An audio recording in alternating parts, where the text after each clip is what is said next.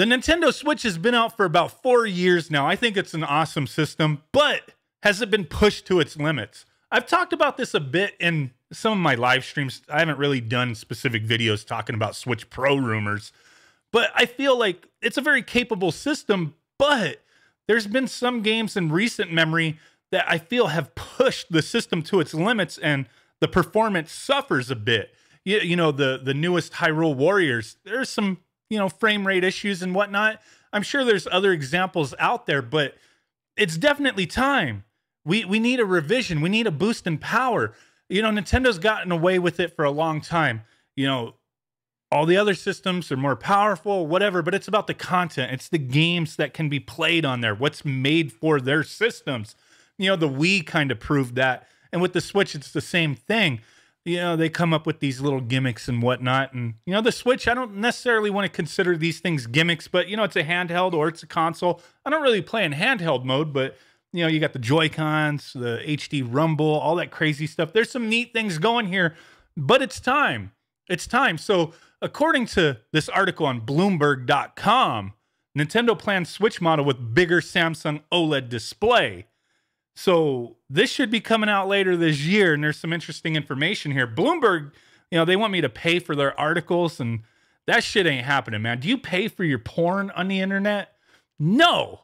I ain't paying for no articles on the internet either.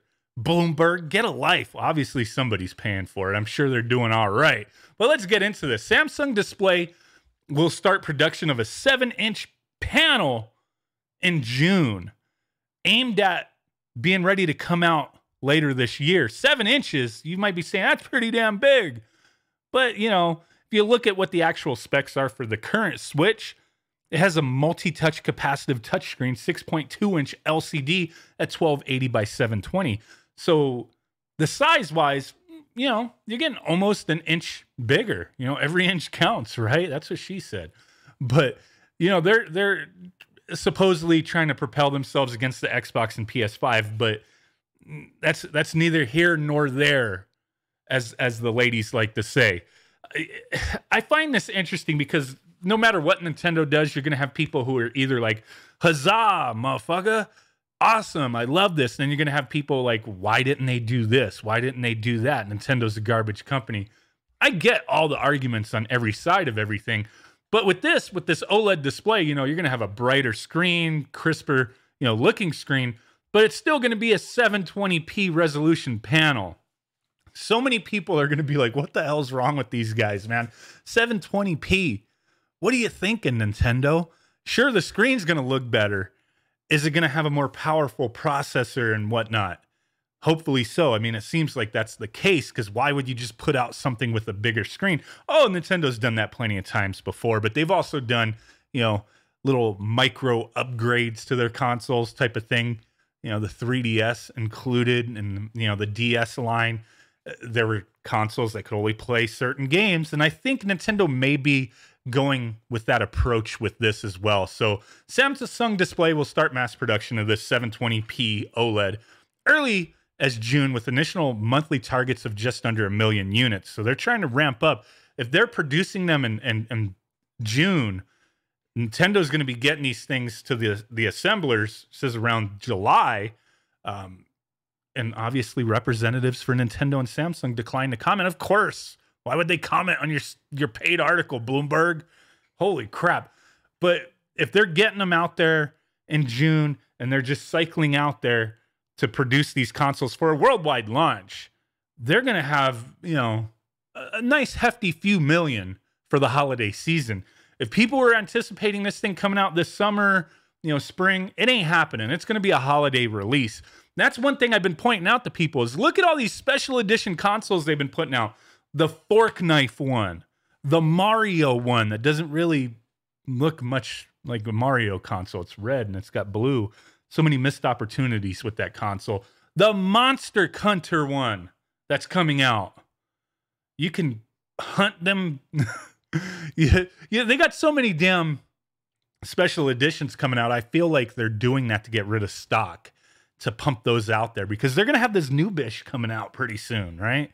Or at least the end of the year. Nintendo seeks to sustain Switch lineup that continues to sell well against the Xbox and PlayStation They don't necessarily, like I said earlier, they've gotten away with underpowered systems. It's the content, it's some of the gimmicks, that kind of thing. It's that specific library of games and them being able to sell millions upon millions of units and developers wanting to come on board and either poorly porting their games from the PlayStation 3 or making new games for it. Man, there's a lot of junk on the Switch. Like, don't come at me with that crap. The Switch, oh my God. Have you looked at the eShop? It's full of a bunch of junk. A lot of the ports are not great. The Switch has been a port, like, freaking horror for a little while now. But, you don't have to buy this stuff, so, whatever. But there's a lot of cool games for it. And, them to keep going up against Xbox and PlayStation, it's not about competing with them as far as graphics powerhouse, being a beast with that kind of thing. It's the content that's provided for that console. And it's like I said earlier, I feel like with the system kind of struggling with some newer games, yeah, it's time. You're not going to get that Xbox and PlayStation, performance. But if, like this article says, that it's going to be a 4K device when it's plugged into a TV, we'll have to see. But why isn't the display on the unit at least 1080, kind of upscaling the old games and whatnot and having new stuff for it? I don't know. Oh my God. But thanks to pandemic era breakout hits like Animal Crossing and a chip crunch that plagued a supply of rival devices, Nintendo's got, some really old tech going on here. They had piles of that stuff lying around. Let's keep building them. Actually, they did have kind of a period of time where there wasn't enough Switches out there and motherfuckers were selling them for like $500-$600. Crazy scalping shit like 3-4 years into its life. That's nuts. But the gadget's now into its fifth year. What? I thought it was 4 years. Okay, whatever. The gaming community speculated about this for a long time with the OLED display, but Nintendo stayed mum.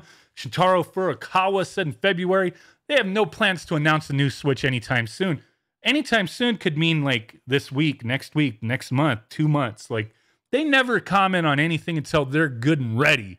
So Samsung's involvement is the strongest indication that they're serious. The OLED panel will consume less battery, higher contrast, possible faster response time when compared to the current liquid crystal display, said Yoshio Tomura, co-founder of display consultancy, DSCC, right, for short. February, Nintendo raised its annual forecast after Switch helped its company to its best quarterly earnings since 2008. That was a Wii era right there. Game Maker hopes to sustain that run in 2021 despite stiffening competition and an ebbing pandemic. Fucking pandemic has ruined everything. Nintendo decided to go with rigid OLED panels for the new model. People said a cheaper but less flexible alternative to the type commonly used for high-end smartphones. So they're still taking some shortcuts, right? The latest model will come with 4K ultra-high definition graphics when paired with the TV that supports it. Could intensify a long-standing complaint of developers who have struggled with the difference in resolution between handheld and TV modes now face a bigger gap between the two. That could pose some concerns, like how are you're producing 720p content in handheld mode. So you got to figure that shit out. 720p on the go, but we want our games to look beautiful on the big screen, 4K. How are developers supposed to deal with that? Interesting. So, there's not much else to this, freaking article, but I just wanted to comment on it. It does mention down here the Switch 6.2 inch and the Lite's 5.5 inch display. I think the Lite looks pretty awesome, but there's been like weirdness. We have several Switch Lites and all of them, the screen looks different. One has a yellow tint. The other one's bright as fuck. Oh no, man. Hopefully with these OLEDs, it'll be nice. New Switch is likely to sport a thinner bezel.